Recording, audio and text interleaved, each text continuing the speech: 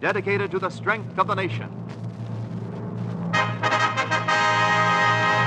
Proudly we hail.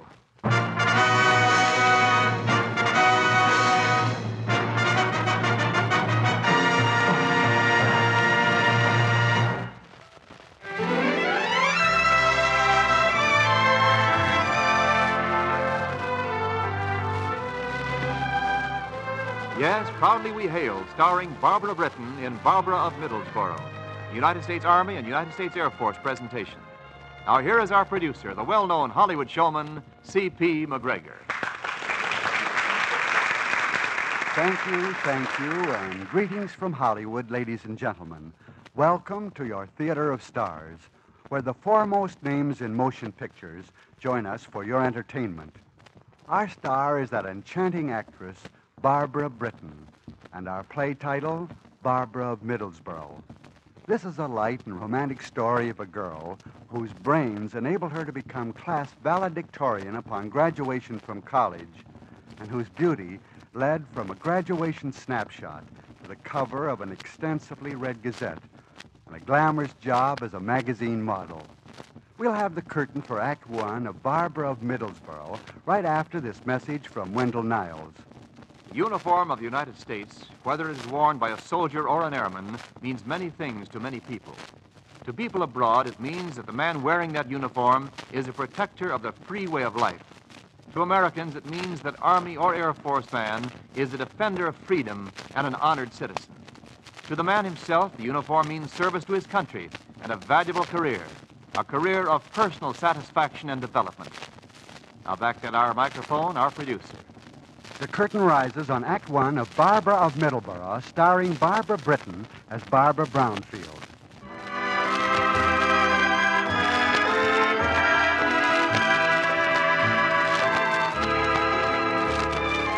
Spring has brought heavy rains, head colds, and graduation day to Middlesboro. Principal Horatio Brandywine of Middlesboro College, sounding like compressed air being squeezed from an ancient pair of hand bellows, is delivering the annual graduation speech. Members of the student body, as I always say, be prepared. As you stride upon life's highway, remember to... remember to apply the principles laid down here in your school. There's one principle that ought to have laid down an hour ago. And this new voice, ladies and gentlemen, belongs to a stranger in town, Mark Elwood, freelance photographer from New York City, with time and a camera on his hands.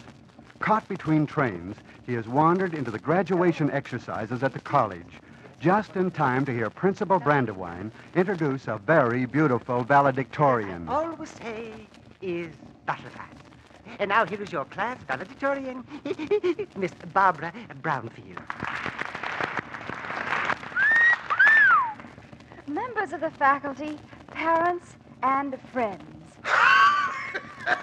I know I speak for all my classmates when I say that we who are graduating from Middlesboro this afternoon are indeed grateful.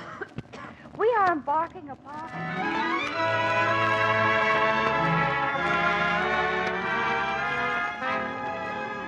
So let us all resolve to turn to the role of being useful citizens, upholding the fine traditional honor of Middlesboro. Oh, Barbara, my darling. Oh, Mother, how was I? Your speech was wonderful, And dear. you made your old dad real proud. And for that, you get a big kiss. Well, line up, everyone. This is an old Brownfield costume. There's yours, Daddy. Thank you. And one for you, Mother. Bless you, darling. And Sister Betty. You were just super, Barbara. Where's mine? I'm Cousin Uriah. Cousin who? Cousin Uriah. Well, Cousin Uriah, that was quite a kiss. Yes, and this one's for Aunt Hepzibah. Auntie who? Aunt Hepzibah, she talks about you all the time. She does. Yes, let's walk over here. And seeing that I've come all this way just for your graduation, I hope you'll be able to have dinner with me.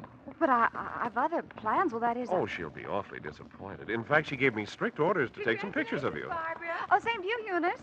Now, about that dinner date, don't you think it could be arranged? Well, why not come to dinner at the house? I'm sure Mother and Dad would like to hear more about Aunt Zanzibar. Hepzibah, but we've always called her Hep Hep. You know, she's just like one of us.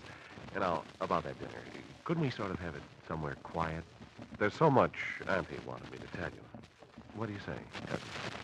Well, it might be a Good, ring. good. I'll pick you up at 5:30. Oh, Bobby, there you are. I see your folks are coming back, and I've got to run along. See you at 5:30. Say, who was that young man you were getting so confidential with? He kissed you like a long-lost fiancé. Where have you been hiding him? He's dreaming. Why, that's Cousin Uriah. Cousin Uriah. He doesn't look the Uriah type. But, Dad, well, Mother, you ought to know your own relatives. He's Auntie Hep-Hep's son. Hep-Hep.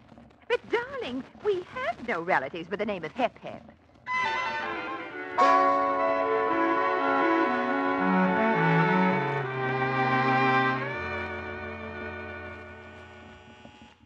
Oh, Barbara, someone's at the door. It must be Dream Boy. I'll answer the door, Betty. And don't go gooey over this imposter. Just be on tap to help the Brownfield family give Cousin Uriah some of his own medicine. I think you're being real cruel. Well, now that we understand each other, why don't you run into the kitchen and help Mother?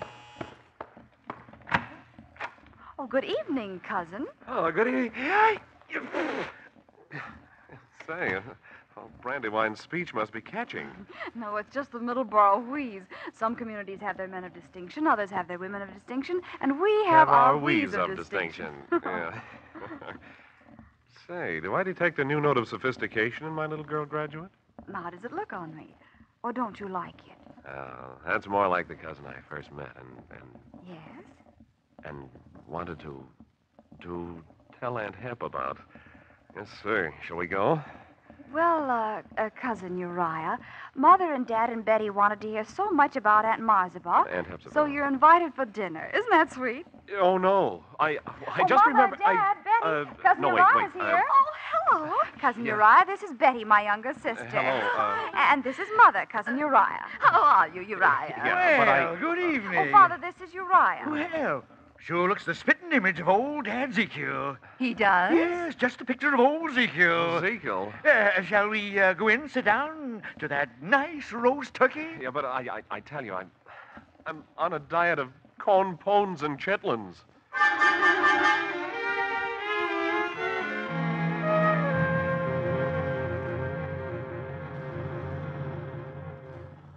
Would you mind telling me just where you're driving me, Miss Brownfield? Why, Cousin, all during dinner you kept talking about your diet of corn pones while eating most of the turkey. So? So I thought I'd drive you down to the Dixieland dining car and see if we could get you some of that southern fried diet of yours. Lady, that does it. Stop the car! Oh! What are you trying to do, murder me? Oh, I'm sorry. You bellowed stop the car, so I did. Did you hurt your head? Oh, I have an indenture like the Neanderthal man, that's all. Oh, I'm sorry. Here, let me see. Madam, you're a destructive individual. Why, Cousin Uriah. If the name is not Uriah, we could start off by calling me Mark. We could. All right, Mark. That's a start. Now all we need. I know just the place. Soft light, soft music, and no cover charge.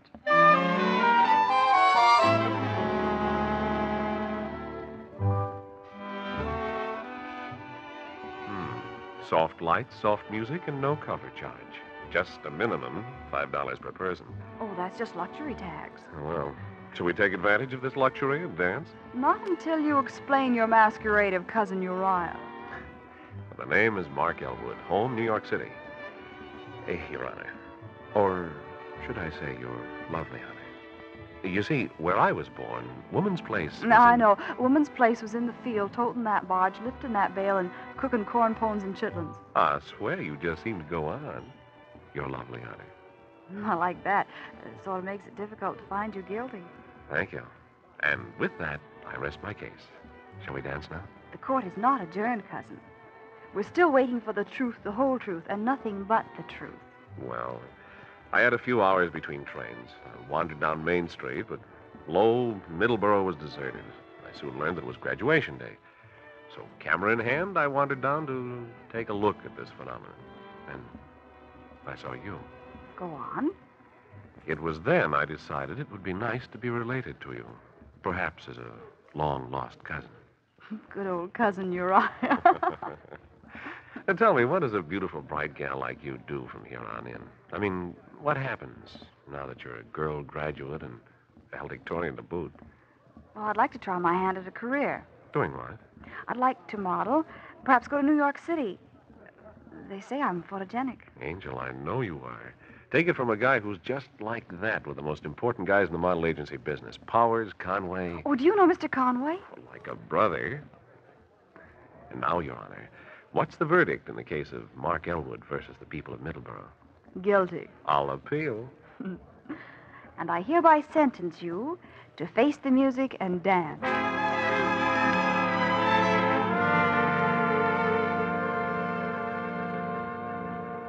You know what else he said, Mother? He said that he would recommend me to a number of the top modeling agencies in New York City. Oh, but darling, New York is such a big place. And besides, I'd hate to have you go there alone. Now, Mother, I'm a big girl. I've been to the big city before. Besides, Mark said he'd help me. And I know he's someone real important. Oh, he's real dreamy. Well, he does have an honest face. But what does he do for a living, dear? Oh, he hates to talk about himself. But the way he spends money, he must be very well off. We went to the Elysian Gardens and danced, and he ordered champagne. Well, I always say, if a girl must marry, it never hurts to marry money. Now, Mother, what are you talking about? When a girl marries. It's Mother's favorite radio program. Anyway, it's past 12, and you girls better get to bed. Say, Barbara, Yes, Father? did Cousin Ezekiel ever get his cone pones at the diner? Good night, Father.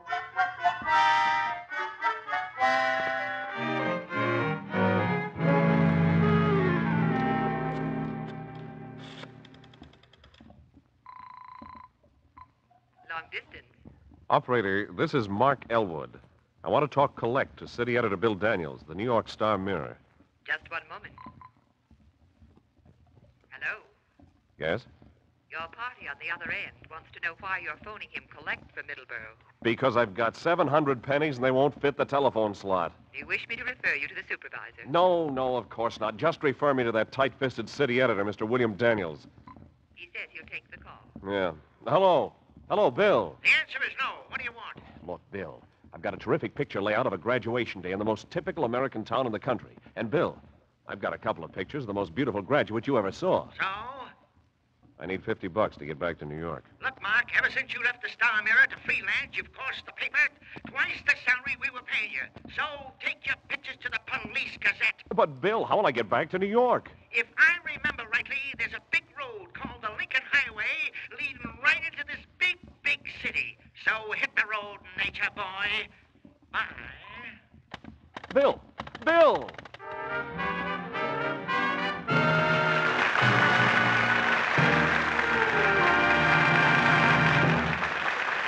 We pause briefly from our story, Barbara of Middlesboro, starring Barbara Britton, to bring you a brief message from our government.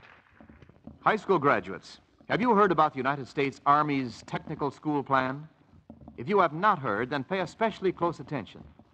You see, if you have recently graduated from high school, you can learn a valuable technical skill and receive good Army pay while you're learning. This is really an earn-while-you-learn project. When you've finished, you'll be qualified for a special job in the Army, later in civilian life as well. More, you can choose the specialty you want from the 60 different courses on the Army list. Yes, you high school graduates can choose your training before you enlist. Fill out your application at your nearest United States Army and United States Air Force recruiting station at once. When your application has been approved, you can enlist with the absolute assurance that you'll get the technical course and training you want. Act now.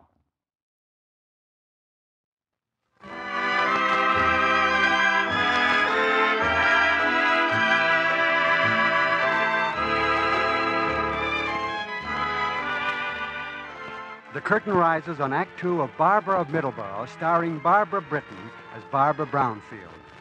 Barbara, a beautiful young girl from Middlesboro, met Mark Elwood, an attractive young man from Manhattan, in rather a unique way.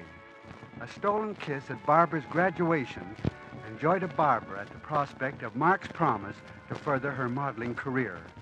2 weeks have elapsed since that meeting in Middlesboro, and on this bright New York morning, in Mark Elwood's cubicle of an office, he sees peeking out from under a mountain of bills a letter postmarked Middlesboro.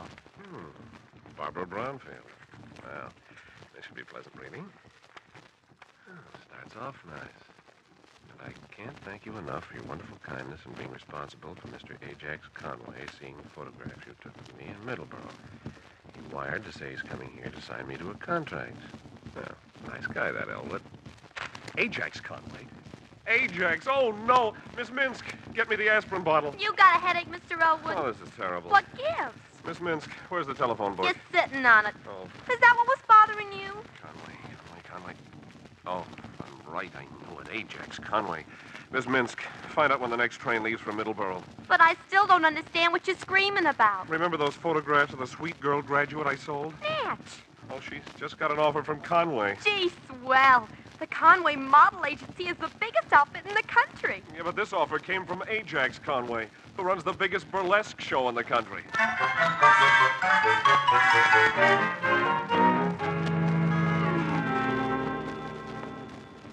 Oh, good morning, Barbara. Oh, good morning, Professor Brandywine. Say, that's quite a lot of groceries you've got there. Oh, we're having an important guest for dinner from out of town. He's come all the way from New York to interview me for a job. My word. And that's what I call a very intelligent employer. One who takes the time to investigate the background and home life of his prospective employer. I'm sure he'll find you a perfect secretary. Oh, but he's not interested in the secretary. You see, it's Mr. Conway, you know, of the famous Conway girls. Oh, well, well, I always said the graduates of Middlesboro were, as I've always said, trim in their work and trim in their endeavors. Thank you, Professor. Yes, well, if Mr. Conway wants a letter of recommendation, that is a confirmation of your character, but then I suppose that won't be necessary. You must have already seen a picture of him. Oh, yes, a friend of mine arranged it all. Oh, well, you always were our prize student in elocution. Just remember, my dear, to look directly at your audience and speak from the pit of your stomach. But, Professor, I'm not going on the stage. Oh, but I thought you said that...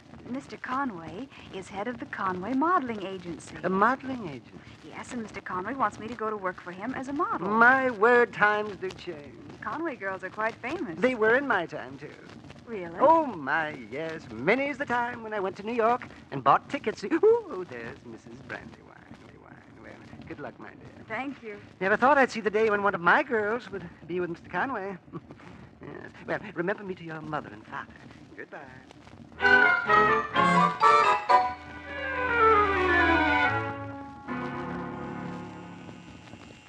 Oh, that must be Mr. Conway. Mother, are you all ready? All ready, Barbara. How do I look? Oh, wonderful. Oh, thanks, dear. My, I must say, the dinner table certainly looks beautiful. Oh, gosh. Gee, imagine a real celebrity in Middlesboro and in our house, too. Now, Betty, remember, don't ogle Mr. Conway all through dinner like you did Mark Elwood. Mr. Conway is one of America's most distinguished personalities. Oh, my. Well, open the door, Betty. Okay, Barbara. Father! Oh, Father. George, why don't you use your key? Oh, I forgot it. Well, why are the three of you glaring at me like I was caught in the act of breaking into somebody's house? But, Dad, you've got to get ready for Mr. Conway. He's due here any minute. Hello, folks. Huh? This must be the right house, because I heard someone mention the name Conway. Are you Mr. Conway? That's right, Ajax Schmo Conway. Oh, well, come in, Mr. Conway. Hey, don't mind if I do. Would you come into the living room, Mr. Conway? Hey, don't mind if I do. Nice joint. Would you care for a cocktail, Mr. Conway? Yes, I'll have a Bronx Boilermaker. Bronx Boilermaker? Make it a double. Come along, Betty. We'll sort of give Dad a hand making that. Boilermaker, double. Mr. Conway, I can't tell you how wonderful it is of you to come all this way to interview me. Yeah, beautiful dames.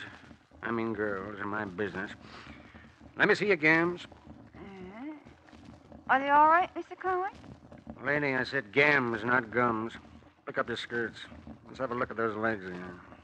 Oh, where do you want me to stand? Haven't you ever strutted a runway? Why, no, I've never been to the races. Never been there. That's a very funny routine. Okay, let's see 'em. Yeah, they're very good. You know any steps? Oh, well, just the ones I learned from Miss Overholt. Well, let's see 'em. Lady, I didn't ask you if you know how to walk. I mean dance. Like this. Gee, Mr. Conway, I'll bet you can be real hep after a Boilermaker. Yeah, huh? Oh, well, where is it? Oh, here you are, Mr. Conway. This is the first time I ever had one out of a trophy cup. Well, that's what it said in my cocktail book. Yeah. It Anyway, said- Here's mud in your eye. It said 2 quarts of beer and 1 quart of Burgundy wine.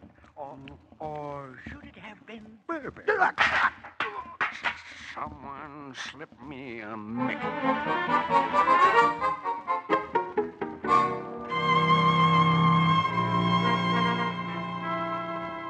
Are you feeling better, Mr. Conway? Yeah, where am I? What happened to me?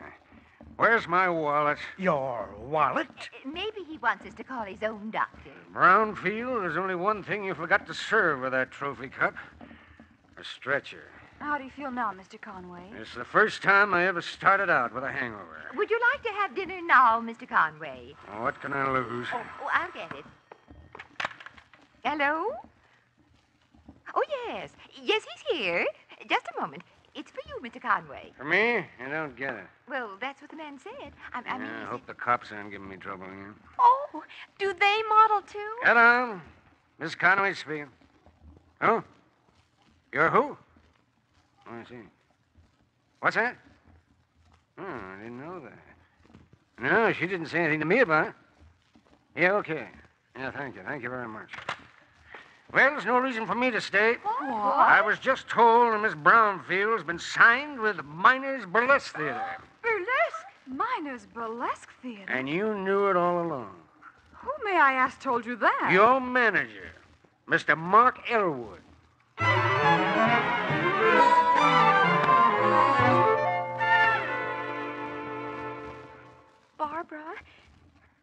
Barbara? What do you want? Dream Boy's been trying to get you again. Oh, why don't you talk to him? Not if he were the last man in Middlesboro. But you can't stay in the house all your life. You haven't been outside for a whole week. I just don't feel like it. You mean you don't want to run into Mark Elwood? I'm afraid I'll choke him with my own hands. Nerve of him scaring away that poor Mr. Conway with that fantastic story. Father, dear, Yes, Mother? there's someone here to see you. But, Mother, I told you that... Barbara. Mark Elwood, how dare you? Well, this is where I came in. Bye now. Now, Barbara, let me explain. I've got something important to tell you. Sorry, I'm not interested in anything you have to say. Not even in a modeling contract?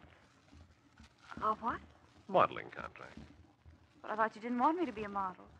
After all, you're my manager, aren't you, for burlesque theaters? But I had to pretend I was your manager. You didn't have to pretend I was signed to that burlesque show. It was the only way I could get rid of old Ajax. You're incorrigible. Ajax Conway is. He's also the manager of the biggest burlesque show in the country. Now I know you're crazy. There are two Conways, Ajax and Harvey. They're not related. It's Harvey who has the modeling agency. Why did that burlesque man come all the way to Middlesboro? Well, never mind that now. The important thing is I've got a contract for you from the Conway that counts. Harvey Conway himself. Mark, why have you done all this? Well, I felt like a heel getting you in all this trouble. What else could I do but go to Harvey Conway himself? Barbara, I'm just a freelance photographer, but I've worked for Harvey on lots of assignments. He took one look at your pictures and told me to sign you up. Oh, Mark, you're a darling. Say that again, please. I said you're a darling. Nah, that's what I call uncousinly words, but I love them. Mark, you're mad. That makes two of us. Father, what are you doing with that lather on your face? That's nothing compared to the lather John, in what my are you heart. doing with that lather on your face? Never mind the lather. I Forgot to finish shaving. This is too much. What's too much?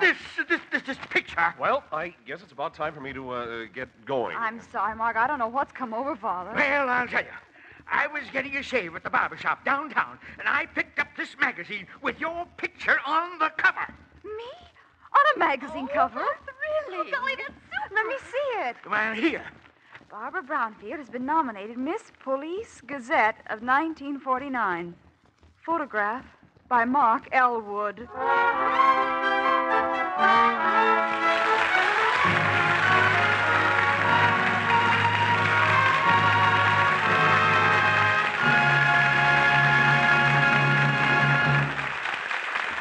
The curtain falls on the final act of Barbara of Middlesboro.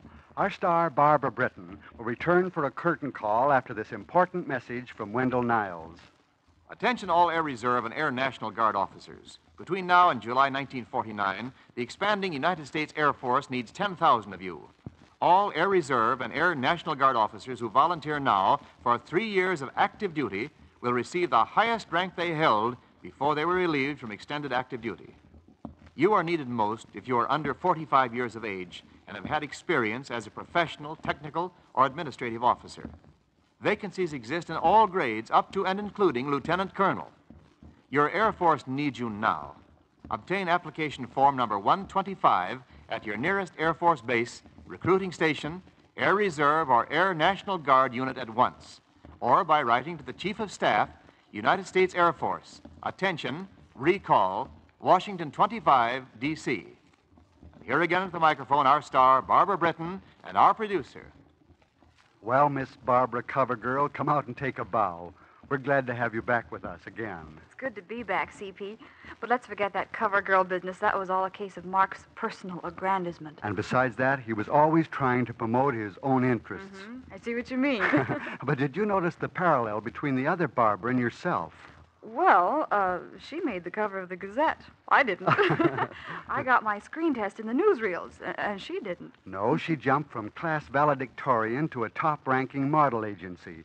You hurtled into motion pictures from a float in the Rose Parade and into stardom without the customary bit-part build-up, even if your first screen test came from the parade newsreels. I was told I should go into pictures, which I believed after discounting it 100%. But it turned out to be a surefire way to stardom.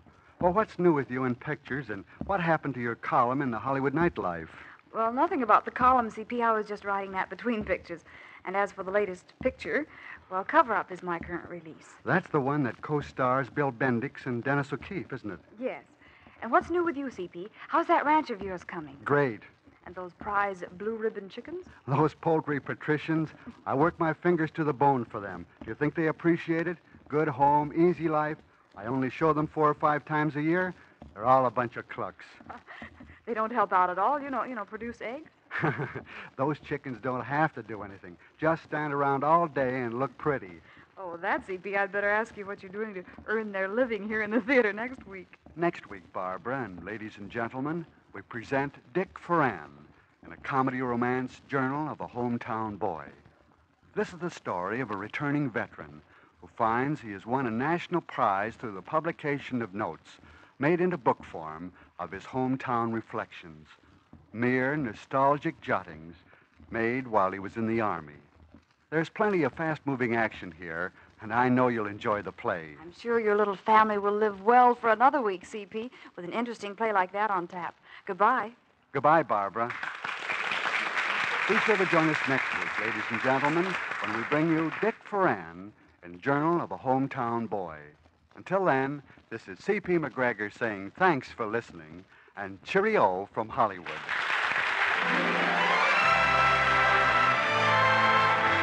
Barbara Britton appeared through the courtesy of the Hollywood Coordinating Committee, which arranges for the appearance of all stars in this program. Script was by John Slott and Emo Frank, with music under the direction of Eddie Scribano. This program is transcribed in Hollywood for release at this time. Wendell Niles speaking.